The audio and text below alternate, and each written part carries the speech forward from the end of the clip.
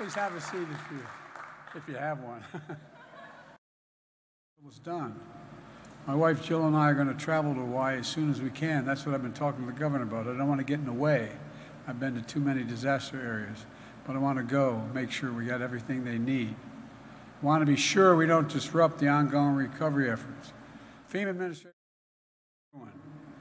I've spoken to Governor Josh Green multiple times and reassured him the state will have everything it needs from the federal government. I immediately approved the governor's request for expedited major disaster declaration. That's a fancy word of saying whatever you need, you're going to get. And that'll get assistance without delay.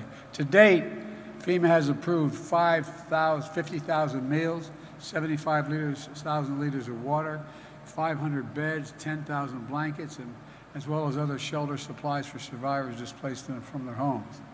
FEMA also authorized one-time payments of $700 per household to folks who have been displaced so they can do the immediate things of just taking care of medications and prescriptions that they so badly need. We're working with the